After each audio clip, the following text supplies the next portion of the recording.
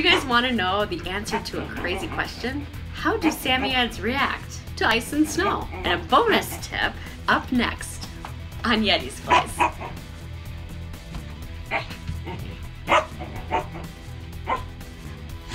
On this channel, we talk about what excites and energizes Yeti by posting videos just like this one.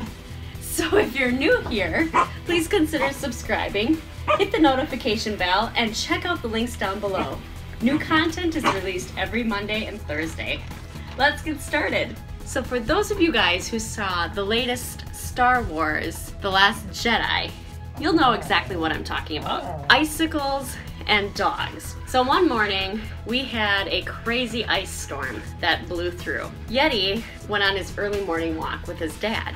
Came back home. Well, that morning, I discovered an unusual sound that I've never heard before. It sounded a lot like ice rattling. What in the world is that noise? And Yeti was racing toward me, of course. He rounded the corner and I saw this dog that was just covered in icicles.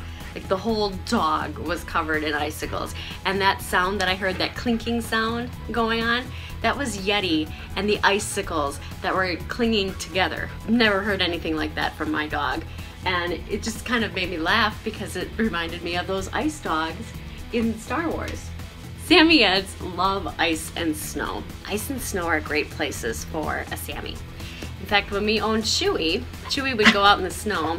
You okay? Would lay in the snowbank and pant. He was so warm, loved it, and he would lay on his back and he'd stretch out in the snow. Yeti likes the snow too, but it doesn't seem to bother him as much or get him as excited as it did Chewy. Now when I was growing up, we owned an American Eskimo. His name was Muppet, and Muppet was like a miniature Yeti. Muppet loved the ice and snow. He would go outside in it and he would take snow baths. He would roll around in the snow, like just bury his entire body in the snow and get a snow bath.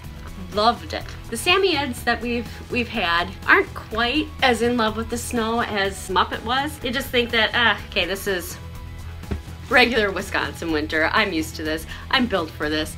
I'm a cold weather dog. During Wisconsin's second coldest winter ever recorded, our late Samoyed, Chewy, would lay down in the snowbank, and it was like 25 below zero before the wind chill. Chewy would lay there in the snowbank and pant, profusely pant.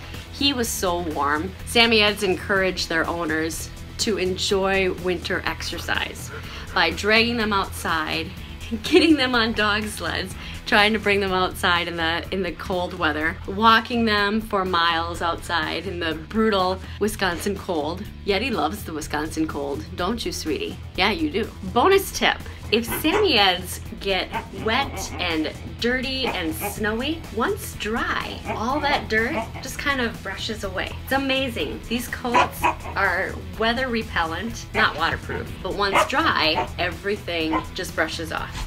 So they stay this brilliant white color all the time. Well, thank you so much, you guys, for staying tuned all the way through Yeti's Place. This guy right here, he is Yeti the Samoyed, and I'm Yeti's mom, and thank you very much.